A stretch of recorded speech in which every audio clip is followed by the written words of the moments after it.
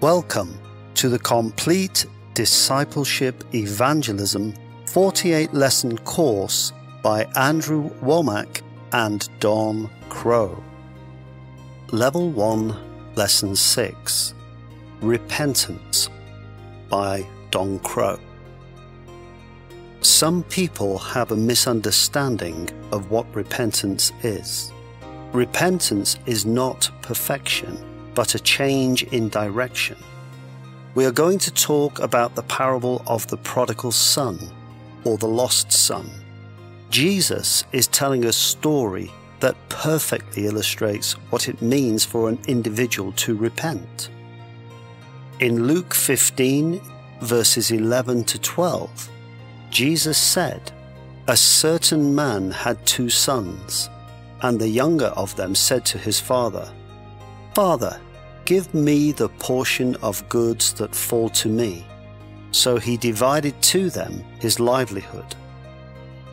The youngest son wanted his inheritance before his father died, which is quite unusual, but his father granted the request and gave his sons their inheritance." Verse 13 says, "And not many days after, the younger son gathered all together, journeyed to a far country, and there wasted his possessions with prodigal living." The younger son took all of his wealth, his part of the inheritance, went into a distant country, and wasted it on riotous living. One translation says, partying and spending the money on prostitutes. Verses 14 to 15 read, "But when he had spent all, there arose a severe famine in that land. The land had become destitute and people were starving, and he began to be in want. Then he went and joined himself to a citizen of that country, and he sent him into his fields to feed swine. He got a job working for a man in that country and was sent to feed pigs." Verse 16 says, "And he would gladly have filled his stomach with the pods that the swine ate, and no one gave him anything. He was so hungry, at the point of starvation, and he said, 'Just give me the pig's food.' Anything, but no one gave him anything. He had squandered all of his inheritance." Verse 17 continues, "But when he came to himself, he said, 'How many of my father's hired servants have bread enough to spare, and I perish with hunger?' One translation says, "When he came to his senses." In other words, his father's servants had more than enough food, and he was dying from hunger. He made a decision.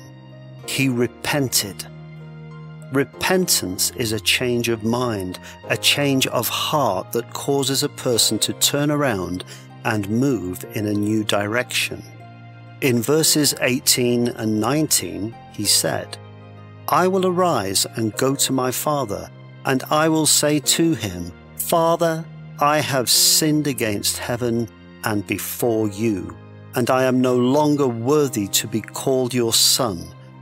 Make me like one of your hired servants. Just make me a slave, Father. I've sinned against you, squandered your living, and sinned against God. Just make me a slave.' Then he rose and went to his father."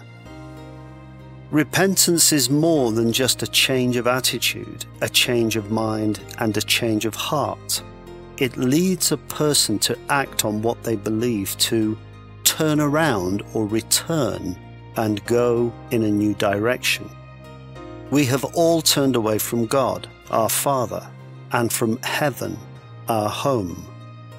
The Bible says in Isaiah 53 verse 6 that all we, like sheep, have gone astray. We have turned each one to his own way, and the Lord has laid on him the iniquity of us all. The story continues in verses 20 to 24. And he arose and came to his father. One night I was telling this story to a man who had never heard it before, and he just knew that when the son returned, his father would say, "Son, look what you've done. You've wasted all my wealth, all I accumulated in my life. Be one of my slaves." Most earthly fathers would probably be very angry and have an attitude like that. But notice the attitude of this father. But when he was still a great way off, his father saw him and had compassion. Love came out of his heart for his son, and ran and fell on his neck and kissed him. And the son said to him, "Father, I have sinned against heaven and in your sight, and am no longer worthy to be called your son." But the father said to his servants, "Bring out the best robe and put it on him, and put a ring on his hand and sandals on his feet, and bring the fatted calf here and kill it, and let us eat and be merry. For this my son was dead and is alive again. He was lost and is found." And they began to be merry. They began to have a party. I once told this to a man who said, "I see what Jesus is saying. If I'll just turn to the Heavenly Father for mercy and say, 'Father, I have sinned against you and I'm not worthy to be your son,' He'll accept me. Our Heavenly Father will have compassion and He won't make you a slave. He will restore you to full sonship with Him. God is waiting. Have you turned away? Why don't you turn to God your Father and to heaven your home today? Let us now take this opportunity to pause and reflect on the lesson by considering some questions. Suggested scripture readings will first be read, followed by the question to be answered. A pause is then recommended to allow time to meditate on the scripture as an individual or to discuss as a group and formulate an answer. Finally, the suggested answer will be given. Question: define repentance. Answer: here are some acceptable answers. It is an about-face to a new commitment. It is a change of mind. It is a change of heart that results in one turning to God from one's old ways to God's ways. A change of direction, not perfection. To make a decision that changes the total direction of one's life. Turning from old ways and totally committing to God and His ways.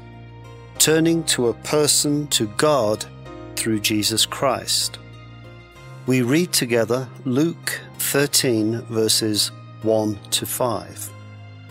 There were present at that season some who told him about the Galileans, whose blood Pilate had mingled with their sacrifices.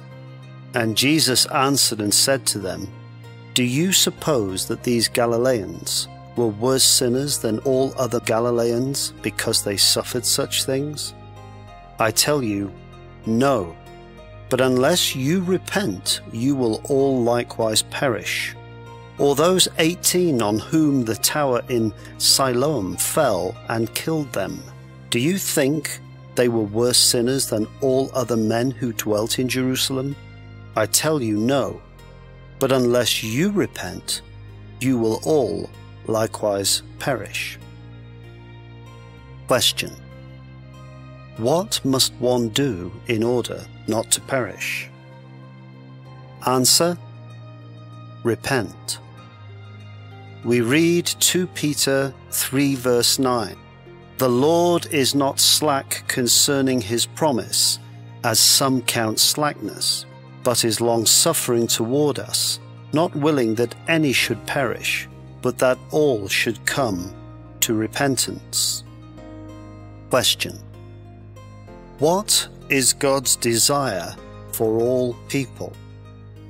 Answer: that all come to repentance. We read Luke 16 verses 19 to 31. There was a certain rich man who was clothed in purple and fine linen, and fared sumptuously every day. But there was a certain beggar named Lazarus, full of sores, who was laid at his gate, desiring to be fed with the crumbs which fell from the rich man's table. Moreover, the dogs came and licked his sores. So it was that the beggar died and was carried by the angels to Abraham's bosom. The rich man also died and was buried. And being in torments in Hades, he lifted up his eyes and saw Abraham afar off and Lazarus in his bosom. Then he cried and said, Father Abraham, have mercy on me, and send Lazarus that he may dip the tip of his finger in water and cool my tongue, for I am tormented in this flame. But Abraham said, Son, remember that in your lifetime you received your good things, and likewise Lazarus evil things. But now he is comforted, and you are tormented. And besides all this, between us and you there is a great gulf fixed, so that those who want to pass from here to you cannot, nor can those from there pass to us. Then he said, I beg you therefore, Father, that you would send him to my father's house, for I have 5 brothers, that he may testify to them, lest they also come to this place of torment. Abraham said to him, They have Moses and the prophets. Let them hear them. And he said, No, Father Abraham, but if one goes to them from the dead, they will repent. But he said to him, If they do not hear Moses and the prophets, neither will they be persuaded, though one rise from the dead. Question. In Luke 16 verse 28, why did the rich man want someone to come back from the dead and speak to his brothers? Answer. So that they could avoid coming to this place of torment. Question. What must these brothers do in order to avoid this place of torment? Luke 16 verse 30. Answer. They must repent. We read Acts 26:18. To open their eyes in order to turn them from darkness to light, and from the power of Satan to God, that they may receive forgiveness of sins and an inheritance among those who are sanctified by faith in me. Question. Although it doesn't specifically say, this verse is talking about repentance. What will happen to those who repent? Answer. Eyes will be opened, turn from darkness to light, turn from the power of Satan to God, receive forgiveness of sins, receive inheritance. We read Acts 26:20. But declared first to those in Damascus and in Jerusalem and throughout all the region of Judea, and then to the Gentiles, that they should repent, turn to God, and do works befitting repentance. Question. In the last part of this verse, 3 things are stated that the Gentiles should do. What are these 3 things? Answer. Repent, turn to God, and prove their repentance by their deeds. We read Matthew 7 verses 21 to 23. Not everyone who says to me, Lord, Lord, shall enter the kingdom of heaven, but he who does the will of my Father in heaven. Many will say to me in that day, Lord, Lord, have we not prophesied in your name, cast out demons in your name, and done many wonders in your name? And then I will declare to them, I never knew you. Depart from me, you who practice lawlessness. Question: what did Jesus say these people practiced instead of the will of God? Answer: iniquity or lawlessness.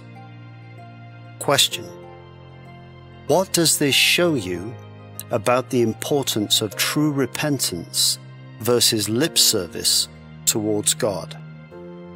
Answer: salvation is from the heart, not lip service. We read Isaiah 55 verse 7.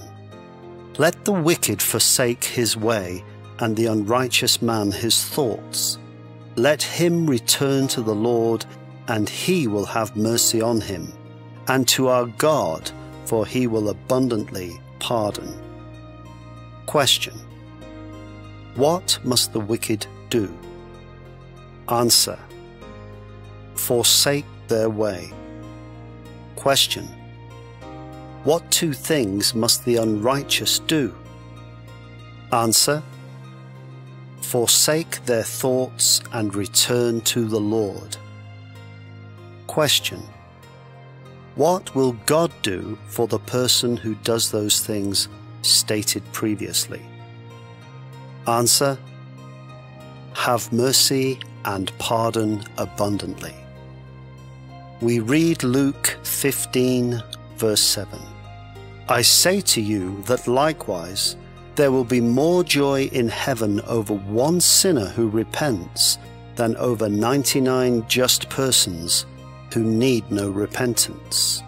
Question: what is heaven's reaction to one sinner who repents? Answer: there is rejoicing in heaven. We read Acts 3 verse 19. Repent therefore, and be converted, that your sins may be blotted out, so that times of refreshing may come from the presence of the Lord. Question: if you repent and are converted, what will happen to your sins? Answer: my sins will be blotted out.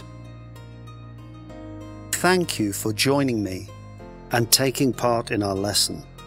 This lesson is one of many steps on a learning pathway taking you deeper into discipleship and relationship with the Lord. And now, stay tuned for our next lesson.